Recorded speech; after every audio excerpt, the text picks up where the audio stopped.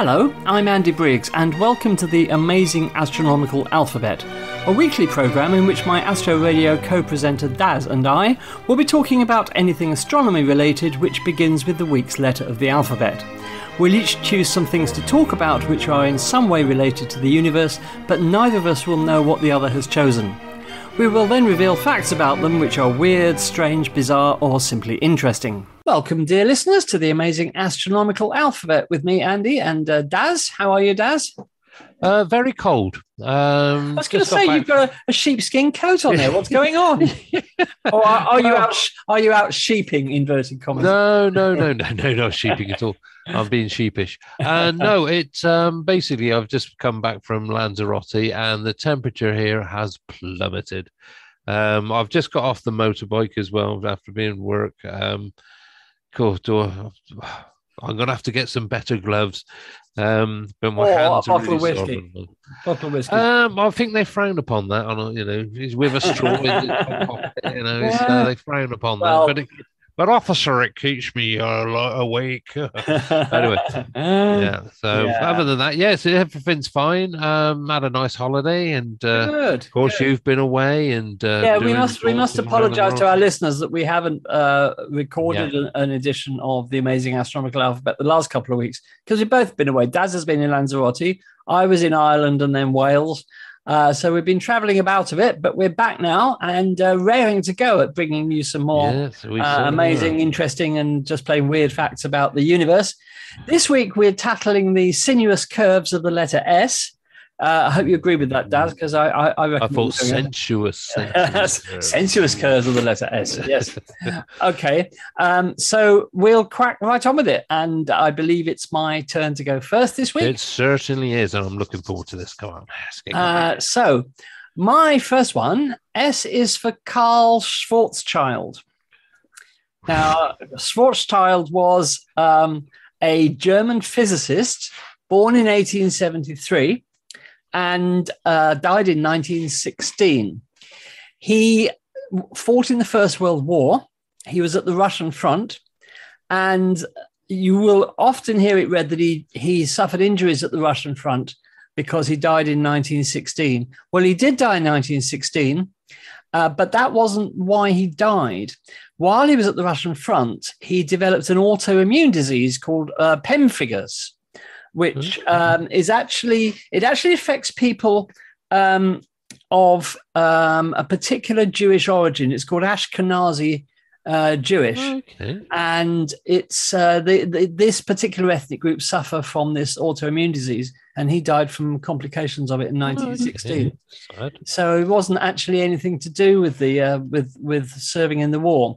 Why do we remember Karl Schwarzschild?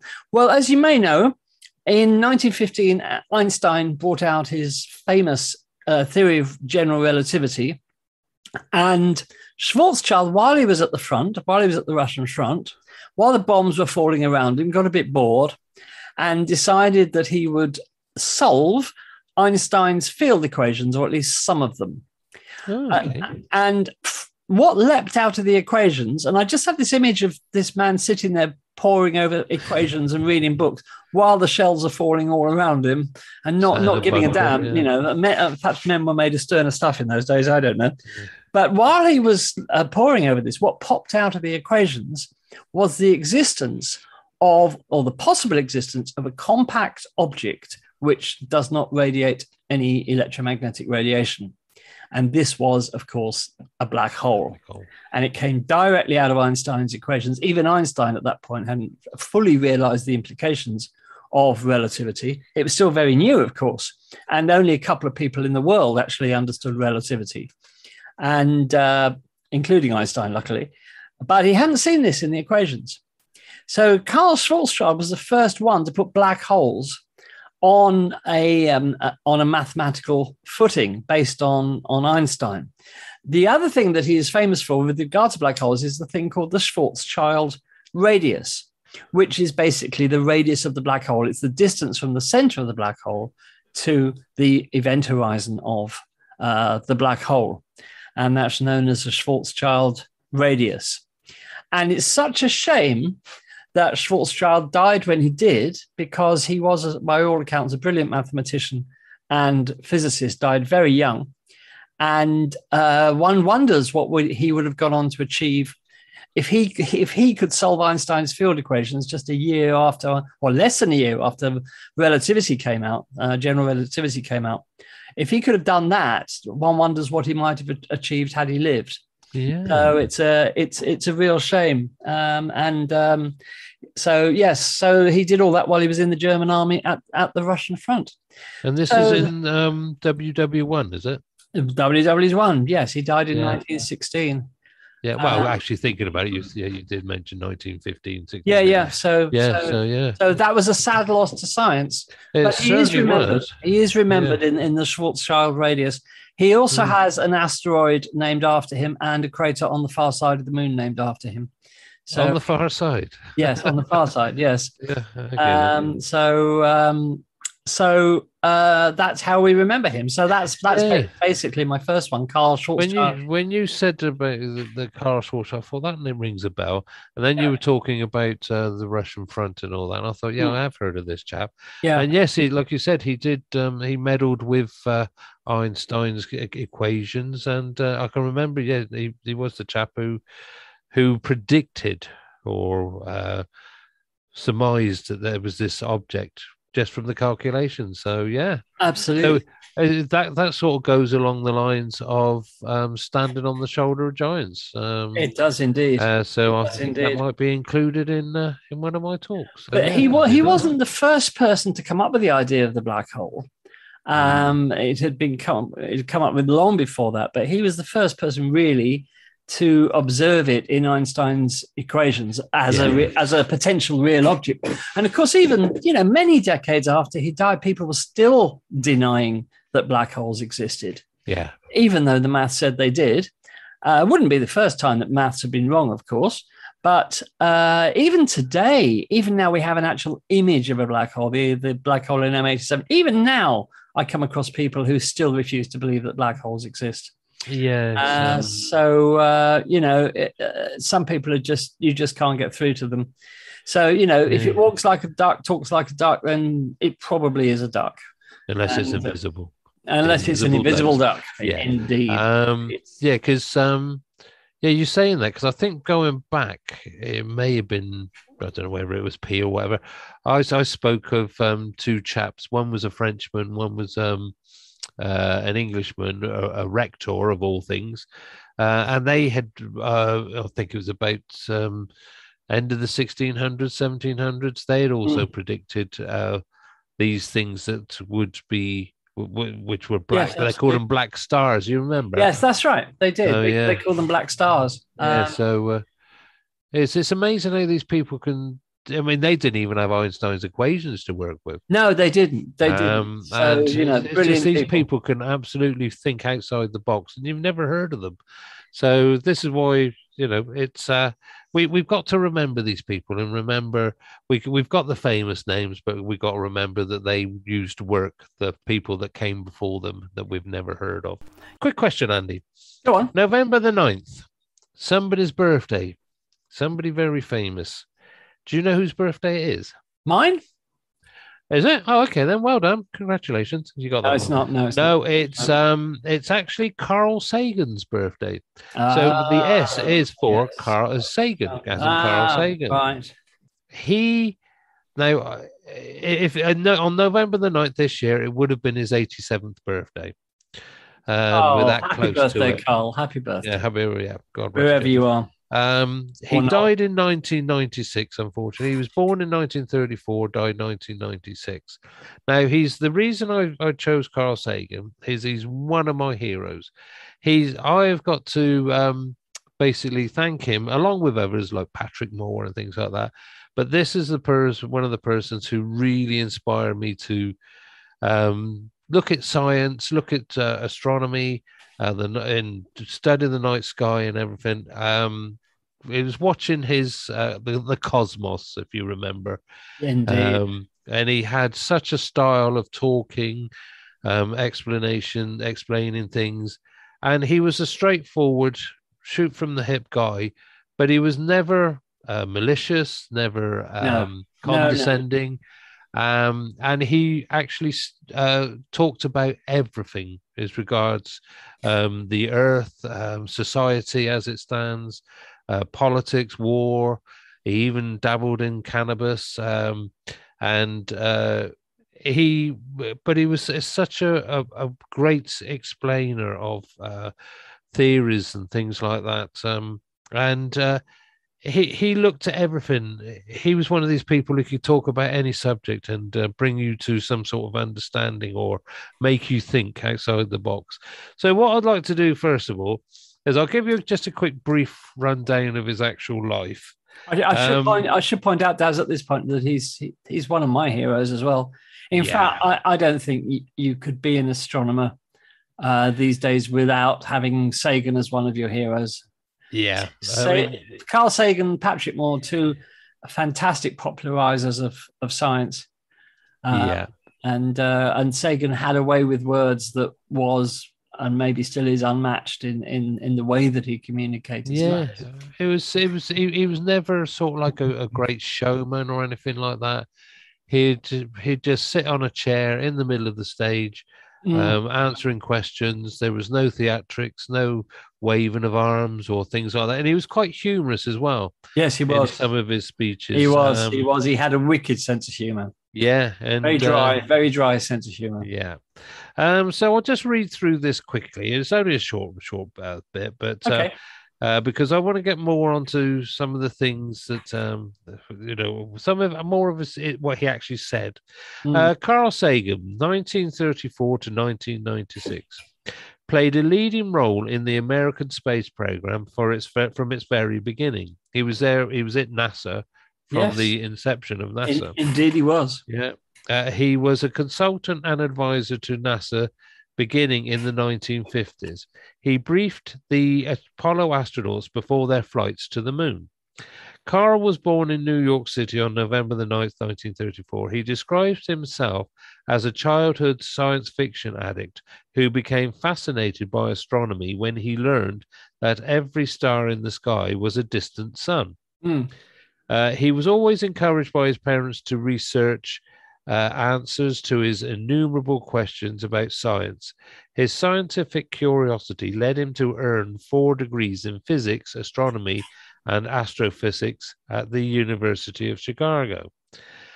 In his role as a visiting scientist at Jet Propulsion Laboratory, JPL, in Pasadena, California, Carl helped design and manage the Mariner 2 mission to Venus, and Mariner 9 and Viking 1 and Viking 2 trips to Mars.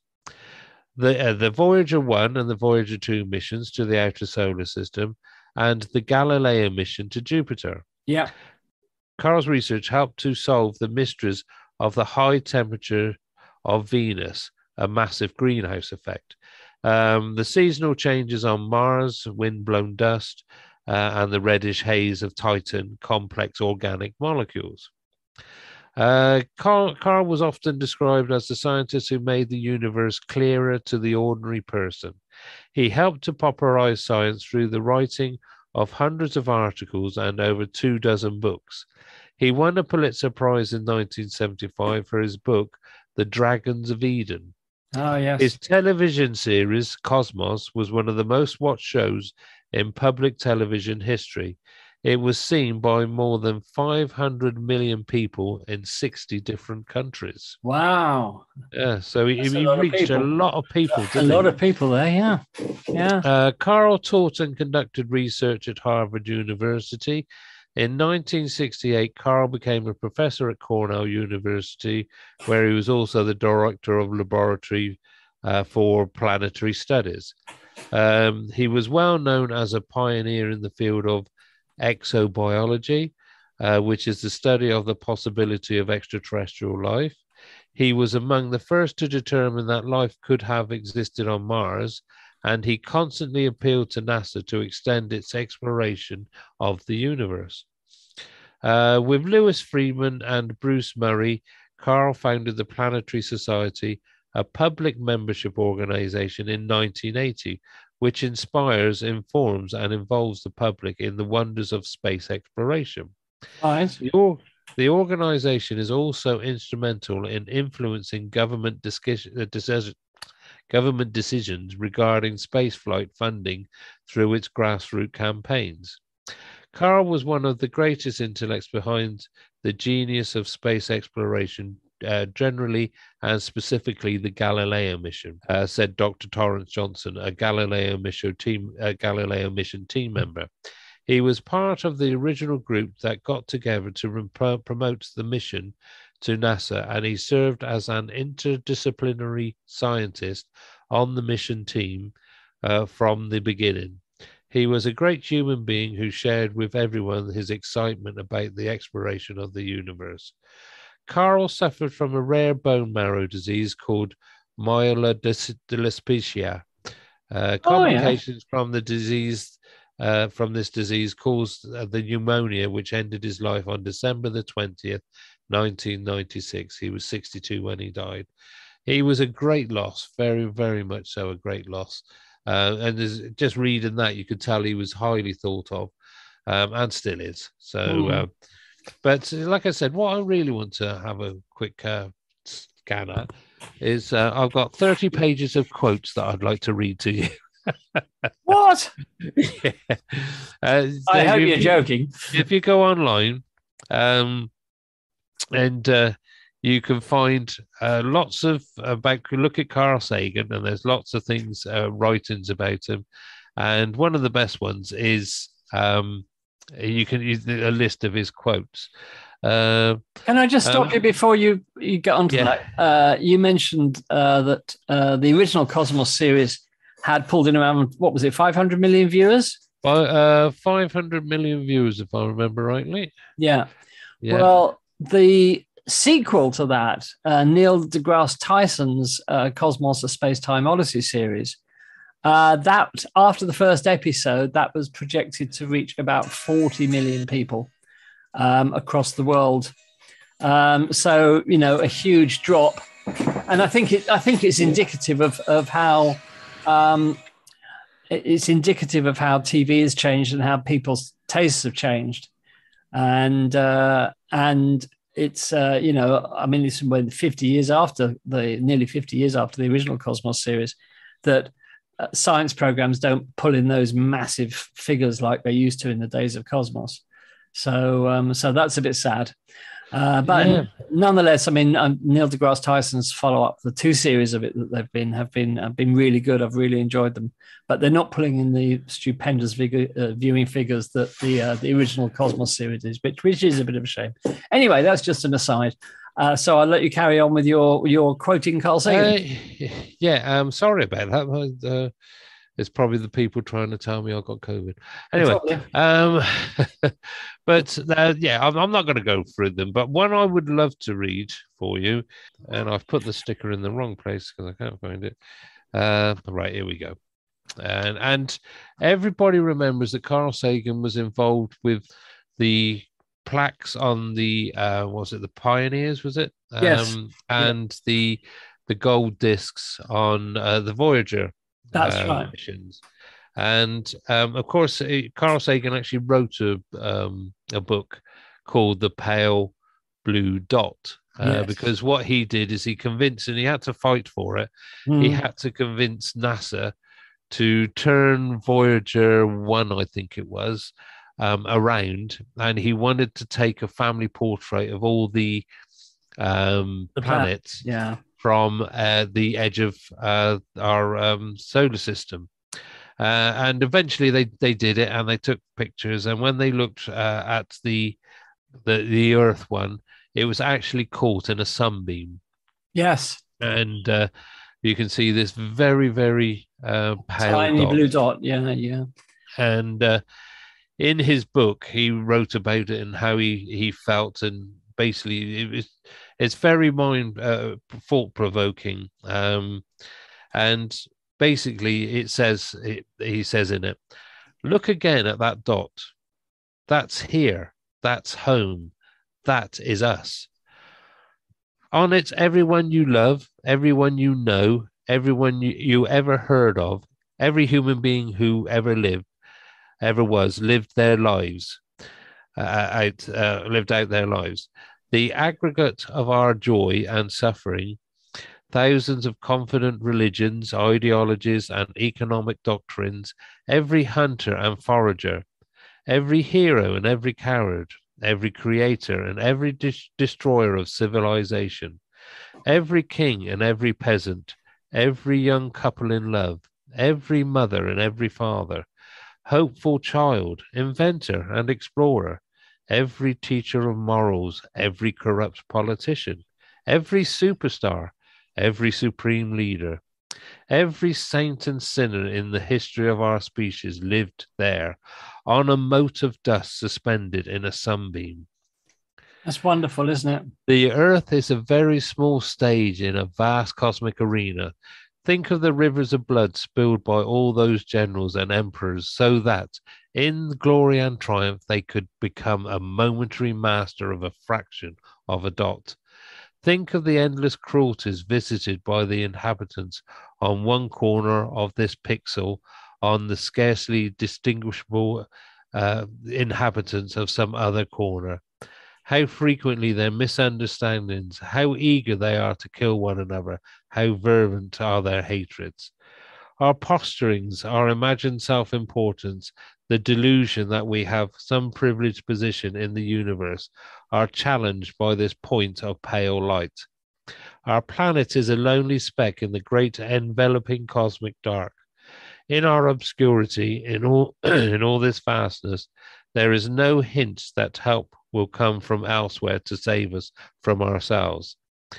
The Earth is the only world known so far to harbour life. There is nowhere else, at least in the near future, to which our species could migrate. Visit, yes, settle, not yet. Like it or not, for the moment, the Earth is where we make our stand. Isn't that wonderful? What a writer, eh? What a writer. Yeah. And he concludes by saying, it has been said that astronomy is a humbling and character-building experience. There is perhaps no better demonstration of the folly of the human conceits than this distant image of our tiny world.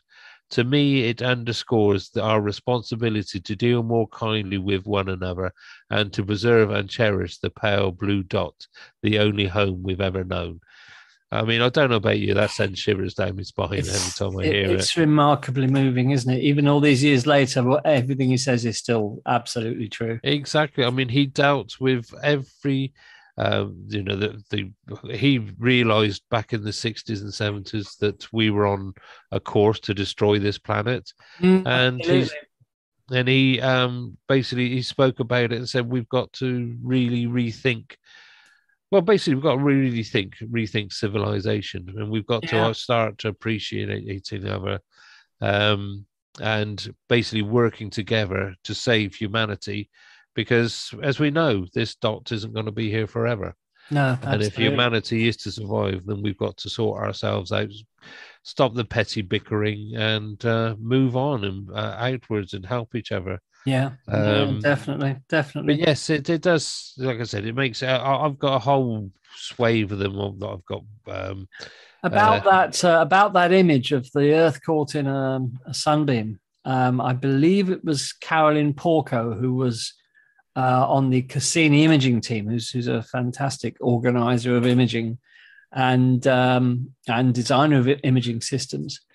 And she said that when she first saw that image, somebody sent it to her as a printed photograph. Obviously, in those days, we used to have printed photographs in those days, and just a note saying, "Look at the Earth in this picture." And she looked at it and she couldn't see it.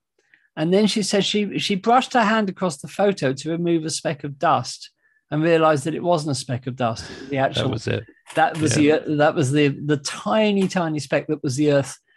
Taken from Voyager from the edge of the solar system, suspended, as Sagan said, in a sunbeam. And there's no more humbling description of things than that.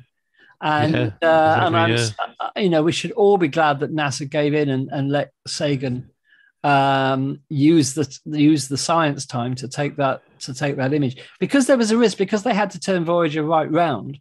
It's not easy turning a spacecraft. No, exactly. Yeah. You have to write all the command sequences. You have to program everything, upload it, check it, run it, So, it's even such a simple thing. It sounds something, let's just turn this baby around. I mean, they do it in things like Star Trek all the time. Yeah. Without any ill effect, apparently, with absolutely no existence of G-forces. However, that's another story. So it really is a humbling thing to look at anyway. So there we are. Yeah. Sagan was good, though, at self-promotion. It has to be said. And in fact, I remember reading an article, it could have been in Newsweek or one of the American publications, it was actually entitled The Relentless Self-Promotion of Carl Sagan. He was very good at getting himself into the right places with the right people. And he never did that. Well, some people say, he was very egotistical and he thought a lot of himself. I never found that with Sagan. Somebody that can write something like you've just read, obviously is not an egotist, because that's incredibly humbling and shows a lot of humility. But I think he always said that he has to get across to people, and if it means talking to the right people to get in a certain place, and doing the right things to publicize himself, then why the hell not? It got his message across. As you said, the Cosmos series got that message across to 500 million people. And I remember watching it in the 70s, and we were just enthralled. Every single episode was just wonderful. Mind you, I mean, I've got it on DVD. I will say what is amazing about Cosmos is how primitive the graphics were. We forget how primitive the graphics were. For example, there's an episode where he wanted to show the inside of a human cell, and it was a painting. It was an actual painting of the inside of a human cell. Now we'd have an image of it, an actual picture of the inside of the cell. So, with incredibly what we would call now primitive technology, he created a masterpiece of television. He really did. Yes, he certainly did. I mean, his quote, I mean, a lot of things that he said are just, here's another one. Astronomically, the USSR and the United States are the same place. Well, yes, they are. Well, yes, yes, on the Earth. And also, if you wish to make an apple pie from scratch, you must first invent the universe. Yes, absolutely. It's true. Yeah, and matter is composed chiefly of nothing. So that's right. And I've always thought, on a philosophical note, that seeing that pale blue dot, that tiny speck of dust in the cosmos, and then to realize that it's actually divided up with artificial lines that we call national boundaries. How ridiculous the whole thing is. And it does mention that here, someone. And he says all these borders which cannot be seen from space. They don't exist. Exactly. They're not actually there. And of course, when the internet became popular, one of the reasons government tried to squash it so much was that they didn't want people from one country talking to people in another country. Because if they were ever asked to go to war against the people in those countries, they might turn around and say, I'm not going to war against him. He's my friend. I talked to him on the internet. Exactly. Governments have always seen the internet as a threat because it encourages people to be human, basically, and talk to each other rather than being goaded into fighting, for whatever stupid reason, because wars are only ever fought over stupid reasons. Exactly. And you following on that lines about wars is that every one of us is, in the cosmic perspective, precious. If a human disagrees with you, let him live. In 100 billion galaxies, you will not find another. So, it's just true. It's something simple like that. And because he always spoke about the stupidity of having thousands and thousands of nuclear weapons when you don't need that many. No, that's right. It's why, it's just who's got the biggest arsenal and things like that. It's enough to completely destroy the world many times over. You only need to do it once, for goodness sake, to make your point. And incidentally, his 2 billion galaxies, we now know it's 100 billion galaxies, I think he said. It's now 2 trillion galaxies. But I think of the 100 billion galaxies, he didn't actually say that. It's a misquote, and it's been Really? used time and time again. Right. Because it was actually one of the hosts, talk show hosts, that came up with that. He said he never actually said it, but he's used it later, as I said in this one. And just another one on the futility of war. We have heard the rationales offered by the nuclear superpowers. We know who speaks for the nations, but who speaks for the human species? Who speaks for Earth? Yeah. So it's things that really provoke thought provoking. Yeah. And he was a master at provoking thought. He really was, and sorely missed. Now, what I reckon, you said you had how many pages of those quotes? I've got about 30 of them. Yeah. Right. I have an idea. This is to do with guerrilla gardening. You know, guerrilla gardening, where people sneak onto bits of open ground in the middle of dual carriageways in the middle of the night and garden it and plant things. Yeah. Well, you want me to put posters up? No. I've had a better idea. Okay. I'm going to call it guerrilla Saganism. Okay. Okay. Then. What you should do, print those out. Yeah. Cut them up onto strips of paper individually.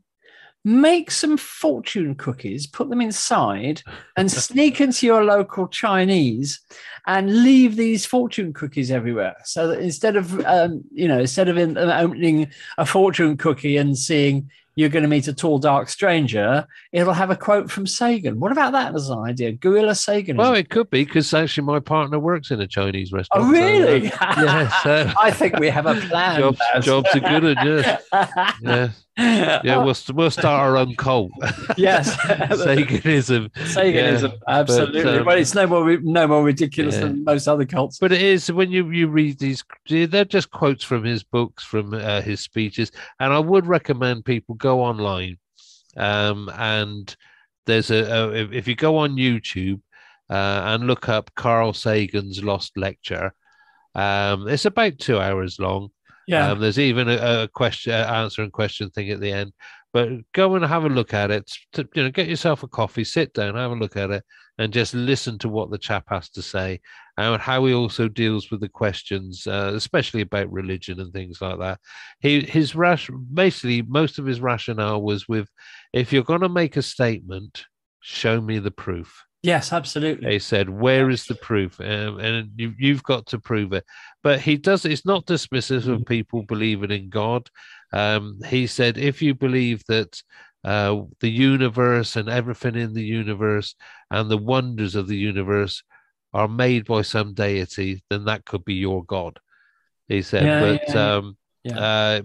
but to actually say a grey old man sat in a big chair watching over us, he said, show me the proof. Absolutely. Well, the other thing I'd like to recommend is his book, The Demon Haunted. I'm so sorry, I'll say that again. The Demon Haunted World, in which he predicted the rise of conspiracy. I can't get my teeth into conspiracy theories, and the regression of intellects that we're seeing in places like the United States, where it's getting incredibly worrying. And he predicted all this and said that, TV, everything is dumbing down. People are going to end up just automatons, not able to think. And we're seeing all this now. And, he was predicting this nearly 50 years ago. Can I just stop you there? And I can actually read you what he actually said. Oh, please do. Yes, love to hear. As you said, it's Carl Sagan from The Demon Haunted World, and he wrote it in 1995. And it says, science is more than a body of knowledge. It is a way of thinking. I have foreboding of an America in my children's or grandchildren's time, when the United States is a service and an information economy, when nearly all the key manufacturing industries have slipped away to other countries, when awesome technological powers are in the hands of a very few, and no one representing the public interest can even grasp the issues. When the people have lost the ability to set their own agendas, or acknowledgeably questioning those in authority, when clutching our crystals and nervously consulting our horoscopes, our critical faculties in decline, unable to distinguish between what feels good and what's true, we slide almost without noticing back into superstition and darkness. So yes, that was exactly what you were just talking about. Absolutely. And that was a bit later than I thought, 1995. I must reread that book. Read it a long time ago. Yeah. Worth a read. Carl Sagan, The Demon Haunted World. Yeah, it's just one of those things. And like I said, he as you said, he foretold what we are actually seeing doing today. Yeah. And especially in America, it's all coming true. Yeah. Anyway, so I think we could talk about him all night. Yeah, we could go on a lot about Carl Sagan, but I think he deserves his own program. Yeah, absolutely. Well, there's a thought. Yeah.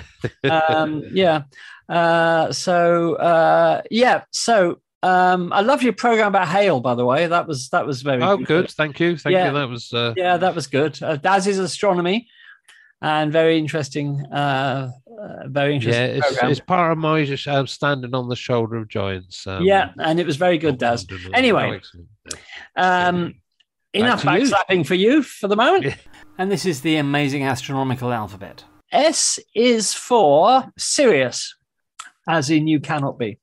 And Sirius. Some people pronounce it Sirius. I've even heard people pronounce it Sirius, but it is actually spelled Sirius. As you may know, Sirius is the brightest star in the sky. In Greek, Sirius means, do you know what it means in Greek, Daz? Not offhand. It means scorching. Oh, okay then. Yeah, scorching. That makes sense, yeah. Yeah. Another possible translation in Greek is glowing, but the main one that people think it means is scorching. And people assume that because it was so bright, it was so very, very hot and therefore scorching. They didn't know how far away it was, of course, nor its size. Yeah. It's also known as the dog star, which, and it's the brightest star in the sky, apart from the sun. Do you know the second brightest, Daz?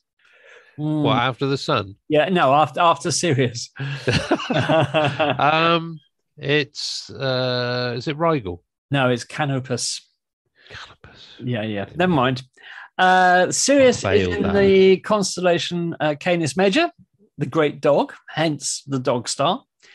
It's a main sequence star. It's about 70 times more luminous than the sun, 70 times brighter than the sun, and it's about 8.6 light years away.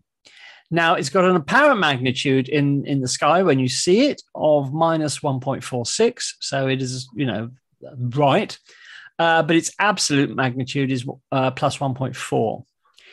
It's not alone, though. It has a companion star known, not surprisingly, given that Sirius is the dog star. Its companion is known as the pup. But that was discovered relatively recently because it's a white dwarf. And it's a white dwarf of spectral type Da2. And it's been named rather unimaginatively Sirius B. Now, the distance between the two stars varies enormously because it varies between 8.2 and 31.5 astronomical units.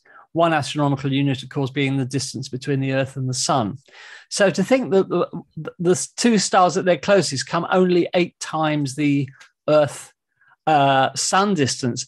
I've got a feeling that Jupiter's about 8 astronomical units. I may be wrong about that. Maybe completely wrong about that. It's somewhere around there. So that's it. Now, it had a significance historically because it is the brightest star in the sky.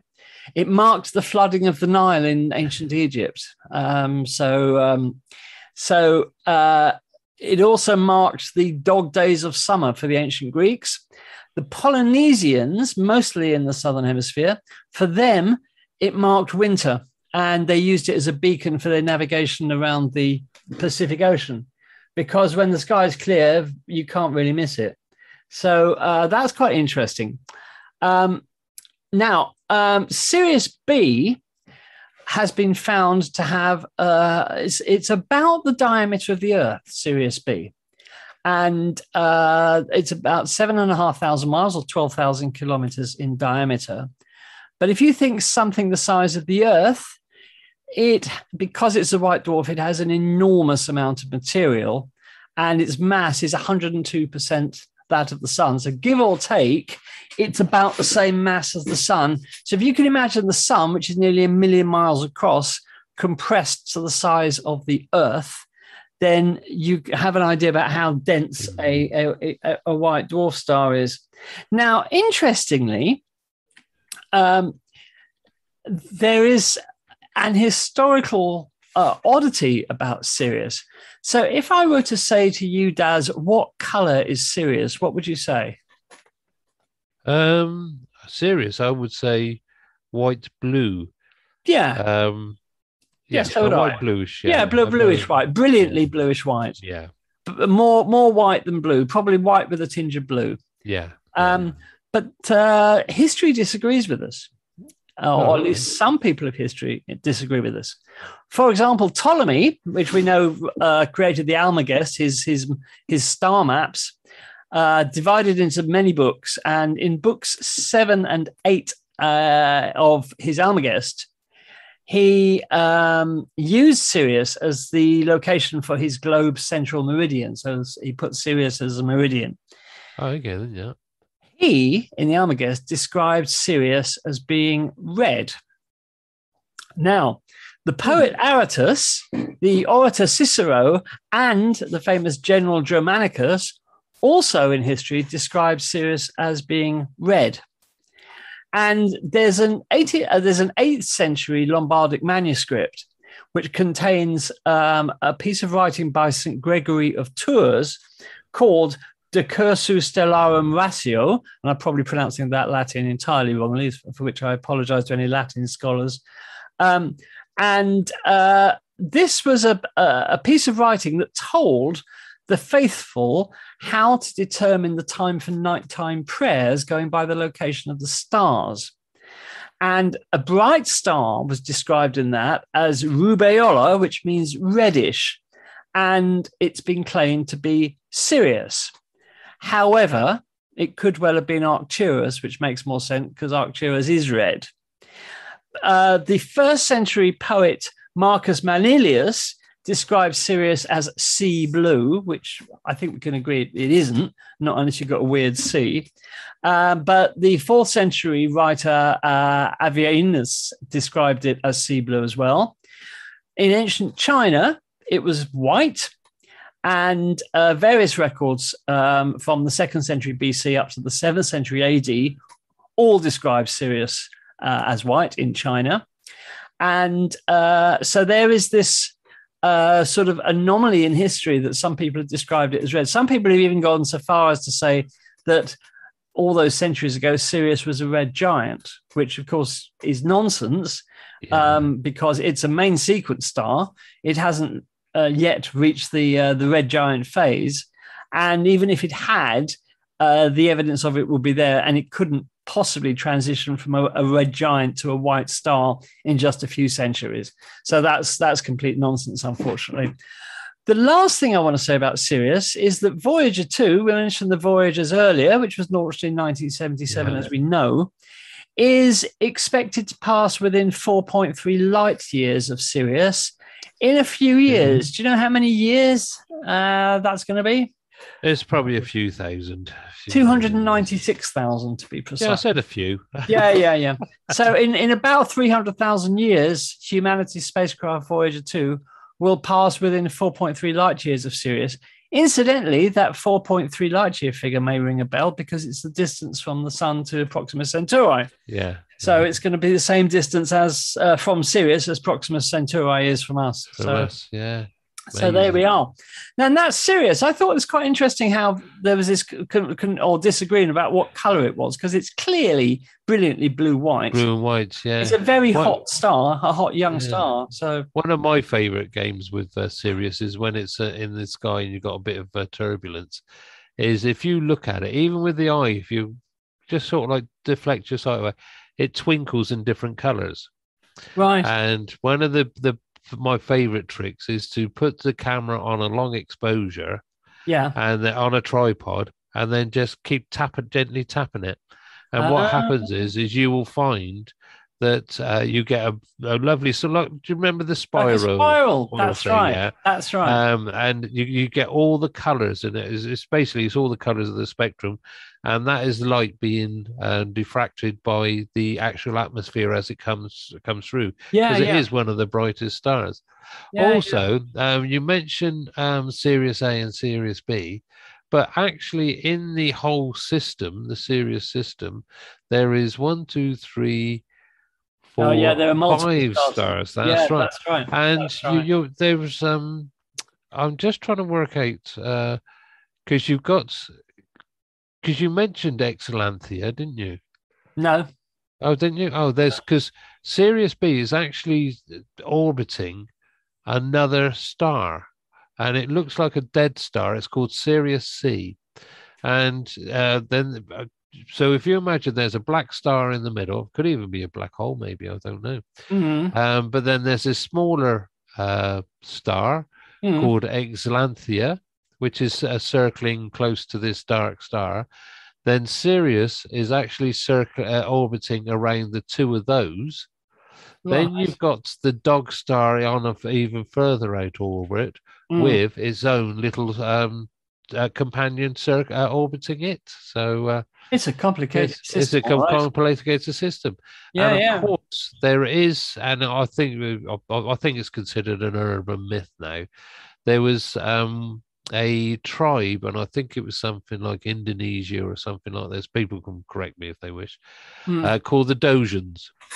Oh, yes. And when they were discovered, when they were found in the jungles or whatever, they had an oral history of they were sort of like educated by these very strange beings that were very tall, and they had fish-like heads. Really? Yes, and they wore strange. Did they wear cod pieces? Yeah, well, they probably do. Yeah, and kipper ties. But they said that what they did is they gave them an oral history, and they said that they came from Sirius, and they told the tribe that Sirius was a binary star system. Right. And of course, this was before that Sirius. Of course, everybody poo-pooed it. And it was a few years later that Sirius B was actually discovered.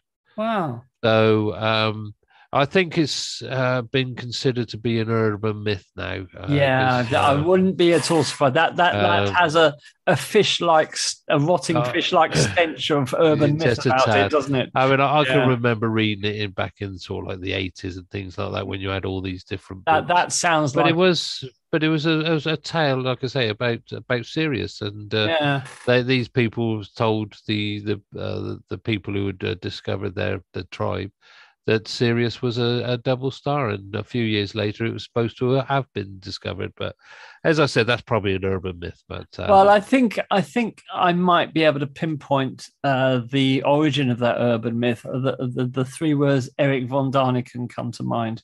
That sounds like a typical thing that von Däniken might invent, as he invented everything else. If our listeners who don't know who Eric von Däniken was, back in the 70s, he wrote a very, very successful series of books claiming that God was an astronaut, Earth had been visited by extraterrestrials in prehistory, and they have left their mark. They built the pyramids and ley lines, and God knows what other hippie junk he threw into this.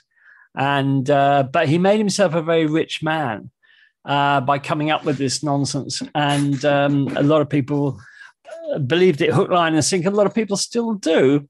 But when people talk to me about Eric von Däniken and his theories about ancient aliens, I always just say to them, well, did you know that he wrote the first book while he was in prison for fraud? So that tells you something about the degree of the man's scientific integrity, certainly. So there we are. These people were from Mali in West Africa. Oh, right. And the race was called the Nomos. Were called the Nomos. Right. And they visited her from the Sirius thousands of years ago. But Nice. I'm trying to see if I can say, yeah. So yeah, it's whether or not you want to believe it or not. It doesn't actually say here that it's a joke or a made up song. But who knows? Hey, it's in Wikipedia, so it's got to be right. Yeah, absolutely, it has to be right. As Carl Sagan would have said, "Does show me the evidence." Have you ever heard? Well, you must have heard of it, but I don't know whether I said a solar nebula. So S is for solar nebula. Nebula. S is for solar nebula. No, I don't think I have that. You'll probably know it more as a planetary disk. Oh, right. Okay, fair enough. But it's also it's the evolution of a complete solar system. Right. So what it's from the formation of the actual star and the planets that will eventually orbit the actual star. They're made from the what we would, like I said, normally would call a planetary disk. And of course, we've just recently maybe discovered another planet around a star in the Whirlpool Galaxy, as you mentioned. Yes, absolutely, absolutely. Very good show. And also, I'm going to say, damn you, because I now know what Pat Metheny looks like, and I was able to name the. Did you enjoy the playlist, Az? I did, very much so. Good. You see, I told you I'd convert you to Pat Metheny. Yeah, no. Well, no, because I was I was listening to it, and I said, bloody hell, I said, he really plays that Pat Metheny. You must really like him. Yeah. And my partner said, oh, yeah, it does go on a bit, though. And I said, yeah. I said, see, I said, you know what I mean. And she said, yeah, but it's still better than the crap you listen to. I really must meet your partner. She sounds lady after my own heart. Anyway, I'll just get so we're back to solar nebulae. So as I said, it's what we call protoplanetary disk, really. If we, the formation and evolution of our solar system began 4.5 billion years ago with a gravitational collapse of a small part of a giant molecular cloud. Most of the collapsing mass collected in the center, forming the sun, while the rest flattened into a protoplanetary disk, out of which the planets, moons, asteroids, and other small solar system bodies formed. This model is known as the nebular hypothesis, and was first developed in the 18th century by Emmanuel Swedenborg, Immanuel Kant, and Pierre-Simon Laplace. Laplace, yeah. And Immanuel Kant as well. That was illustrious company, wasn't it? Immanuel Kant, yeah. Very big names in there. Absolutely. Its subsequent development was interwoven with a variety of scientific disciplines, including astronomy, chemistry, geology, physics, and planetary science, which is quite obvious. Since the dawn of the space age in the 1950s and the discovery of extrasolar planets in the 1990s, the model has been both challenged and refined to account for new observations. The solar system has evolved considerably since its initial formation. Many moons have formed from circling disks of gas and dust around their parent planets, while other moons are thought to have formed independently and later to have been captured by their planets. Still others, such as Earth's moon, may have been the result of giant collisions. Sure. So we're back to the Theia hypothesis. Yeah. Collisions between bodies have occurred continually up to the present day and have been central to the evolution of the solar system. The position of the planets might have shifted due to gravitational interactions. This planetary migration is now thought to have been responsible for much of the solar system's early evolution. In roughly 5 billion years, the sun will... this is doom and gloom. In roughly 5 billion years, the sun will cool and expand outward to many times its current diameter, becoming a red giant, before casting off its outer layers as a planetary nebula and leaving behind a stellar remnant known as a white dwarf. Right. In the far distant future, the gravity of passing stars will gradually reduce the sun's retinue of planets. Some planets will be destroyed, others ejected into interstellar space. Ultimately, over the course of 10 of billions of years, it is likely that the sun will be left with none of its original bodies in the orbit around it. Oh, that's sad. Yeah, and this thing about the sun becoming a red giant and swallowing up the Earth, it's quite interesting because nobody really knows if it will swallow the Earth. And one of the reasons is that, of course, the Earth's orbit, like all orbits, is decaying over time, and the Earth is steadily getting further away from the sun. So whether in a few billion years it will be so far away that the red giant that our sun will become won't swallow it, nobody really knows. So it's going to be, I would say, very interesting to see.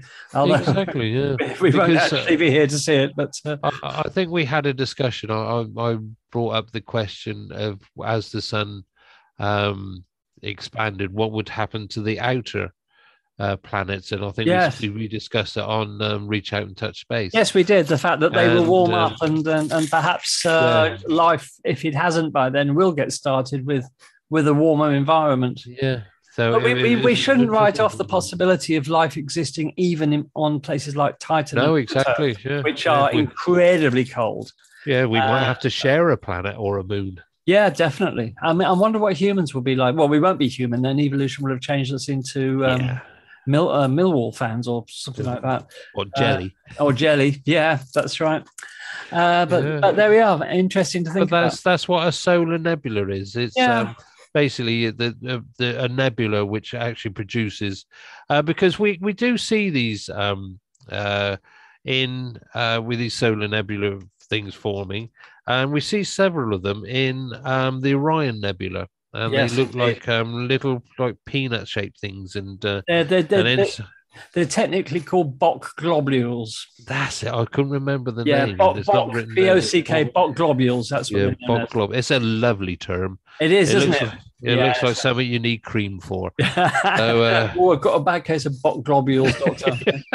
I've got something that might fix that. But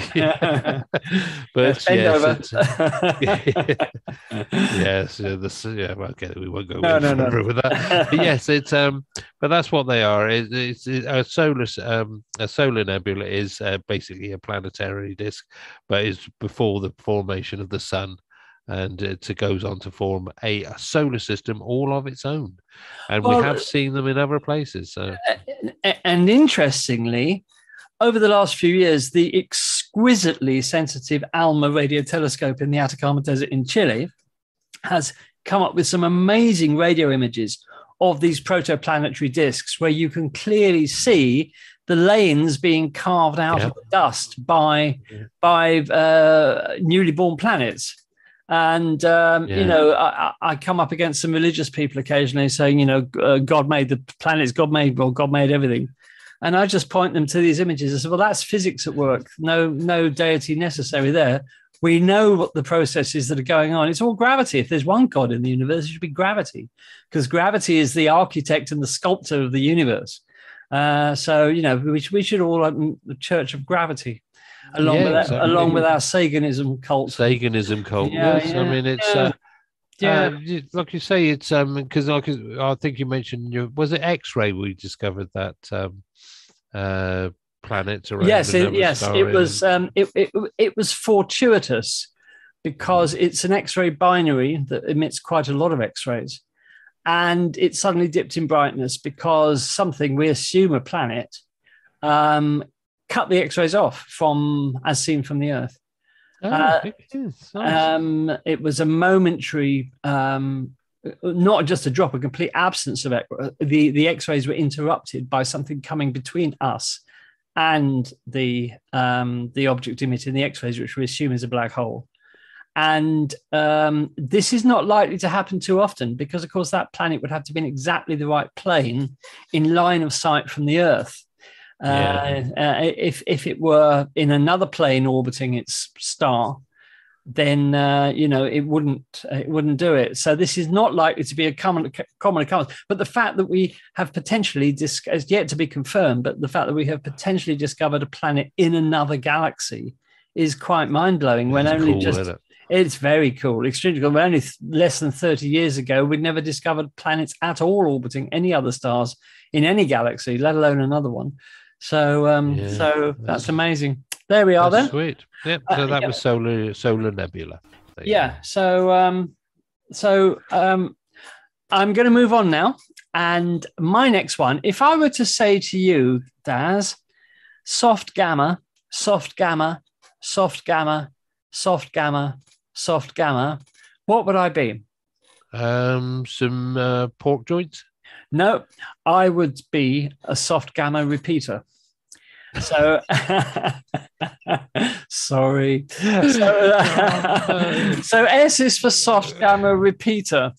And this is quite short. It doesn't need much explanation. So this is probably a type of star known as a magnetar. Now, these are highly magnetic neutron stars we've discussed before, but if you didn't hear that, they are highly magnetized neutron stars, and they have magnetic fields trillions of times stronger than the Earth's. If we had a magnetar at the distance of the moon, it would pull the keys out of your pocket or wipe your credit cards. I mean, the magnetic field of a magnetar is insanely strong. Why does it get so strong? Well, we don't really know. We think it's something to do with the rotation rate of the star that collapsed to form the magnetar, sort of a conservation of energy, conservation momentum thing, which somehow generates an incredible magnetic field, but we don't really know. And there have only been 23 magnetars yet discovered, but they are also a prime suspect for the enigmatic and mysterious fast radio bursts, these radio bursts coming from all over the sky that last maybe a thousandth of a second. But in that thousandth of a second, there's more energy than the sun radiates in a whole year. So they are incredibly energetic events. Magnetars are one candidate because up until quite recently, we'd only ever discovered magnetars in other galaxies. And we actually detected one in our own galaxy, a fast radio burst. And it turned out to be from a magnetar, but it doesn't mean to say that all fast radio bursts are magnetars. And indeed, most astronomers think that they might have different causes. And anyway, so what a soft gamma repeater is a magnetar that emits irregular bursts at non-predictable intervals of low energy gamma rays. So instead of radiating X-rays or radio waves, these fire gamma rays at us. And the reason that they do this is thought to be connected with starquakes on the surface of the neutron star. Now, when we say a starquake, don't think of an earthquake. It's nothing as violent as that, because on the surface of a neutron star, because the gravity is so intense, unbelievably intense, it doesn't allow any structure to rise above its surface by more than about a millimeter. So these are probably the most completely spherical, smooth objects in existence, because if you did have something a millimeter high on a neutron star, that would be classed as a mountain, believe it or not. And occasionally, it's thought, this is all theory because, we don't really have much evidence for this, but theory says that what happens is it does develop these tiny, tiny irregularities, and the crust of the neutron star slips a little bit, only a tiny amount, and that's enough to cause a starquake, which is generating these bursts of gamma rays in the case of soft gamma repeaters. So there we are. Soft gamma repeaters were discovered historically fairly recently, only in 1979 were they discovered, but astronomers now know of many of them. As I said, we suspect they're caused by very tiny movements of the crust of the neutron star, which is not very thick at all. It may only be a few centimeters thick, but that's enough to cause these gamma ray bursts. But it is all speculation, really, because we haven't got any real close neutron stars that we can observe in any great detail, which is, well, perhaps it's not a shame because they're, after black holes, they're the most dangerous beasts in the cosmos. We don't want to go anywhere near a neutron star. No, don't want to play with one of them. And yeah, so there we are. So that's a soft gamma repeater. Okay, then it's amazing what these things, all these objects out there that are, we're discovering.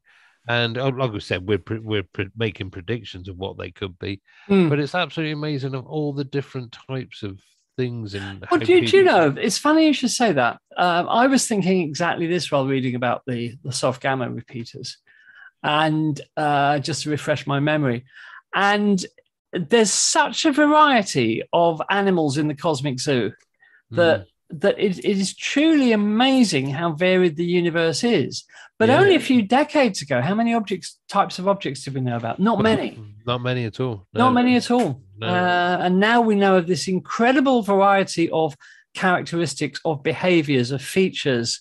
And the universe, is indeed, as Einstein said, queerer than we can imagine. So there we are. So that's another animal in the cosmic zoo, soft gamma repeater, which fires irregular bursts of gamma rays.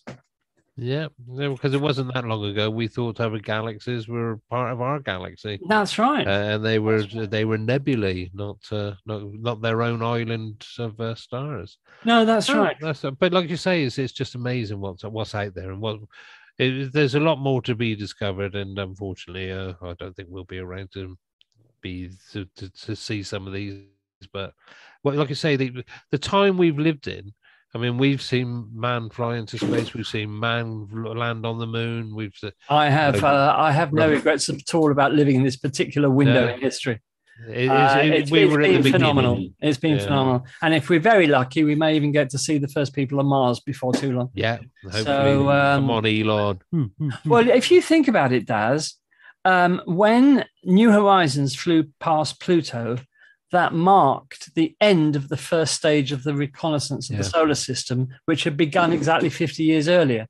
1965, Mariner at Mars, and then 2015, New Horizons at Pluto. And it's sad that it took 50 years to do that, but it was quite an historic event that and just in our own solar system, we've seen things that we could never have imagined. Exactly. It's been a great time to be alive. Yeah, and they are talking about sending out another big interstellar grand tour probe at some time, but fingers crossed. Well, I was watching the Sky at Night Question Time yesterday, which I don't know whether you saw it. I've only just caught up with it. Yeah. And somebody did ask the question, why aren't we sending a probe to the ice giants, Neptune and Uranus? And the answer is that astronomers want to, but there's not enough cash in the pot to do everything that we need to do or would like to do. So very sad, because I'd love to see Neptune again. I'd even like to see Uranus again, which I never thought I'd hear myself saying. But just get a mirror, you can see it anytime. That's true. That's true enough. Yeah. No, I totally agree with you. We had this discussion, didn't we? Reach out to space, what our next missions would be, and I think the majority of us all said we need to get out to the ice giants and also the moons. Well, Triton is suspected of having an underground ocean, like so many other moons in the outer solar system. And its terrain, I mean, if you look at a map of Triton taken from Voyager images, a lot of that map is black. That weren't just weren't imaged because it couldn't, because of its trajectory on its flyby. So very sad that there's a lot of Triton we don't know about. That terrain on Triton is just bizarre. It's sort of cantaloupe. It's very odd terrain. Very, very strange, isn't it? Yeah. It's different to you might expect at that distance it might be a little bit like Pluto. Well, it actually has some similarities with Pluto in the fact that it clearly has got deposits of various ices, nitrogen ice and ammonia ice. But there's a lot of that terrain that didn't look anything like Pluto. So it'd be great to go back. Anyway, there you are. So I think that's about. I think that's about it, isn't it, for today, Des? I think. Yes, I think that's. We haven't got time to start another one. Really. Oh, that's a shame. I think after a couple of weeks away from talking about these things, I could go on for the next 2 hours. As I'm sure. Well, okay, then off we go. Then I'll start. Yeah. Well, we ought to do a marathon at some point and just do a few hours just chatting. Yeah, nothing like Mark Thompson did though. No, not going to not going to 5.5 days. No, I love doing this stuff with a passion, but that's too much. Yeah. I hope he's all right, by the way. I hope he didn't have any long-term ill effects from staying awake for 5 Well, the last I heard of him, he's doing fine. He's almost back to great. That was an amazing achievement. Yes. In case listeners don't know, Mark Thompson, broadcaster, writer, TV personality, all-round good egg, made an attempt to deliver the longest ever scientific lecture, which was about astronomy. And he stayed awake with just a few breaks for sleeping for 5.5 days. And it was a wonderful achievement to raise money for Bernardo's, the children's charity, which he did. So we're all very proud of him at Astro Radio because he's a friend of Astro Radio. And what an amazing achievement. And on that note, we will say we will be back next time with the slightly more right-angled form of the letter T. And we will be doing that next week. So have a fantastic week, everybody. Stay safe. Be careful out there in the COVID jungle because, especially in the UK, it's definitely a jungle. And we will talk to you again very soon. Any last thoughts, Daz? Yes, as I just can say exactly the same as Andy. Everybody, please stay safe and look after each other. And we'll see you again next week. All right, then. Thanks for Daz and myself, thank you so much for listening. And goodbye.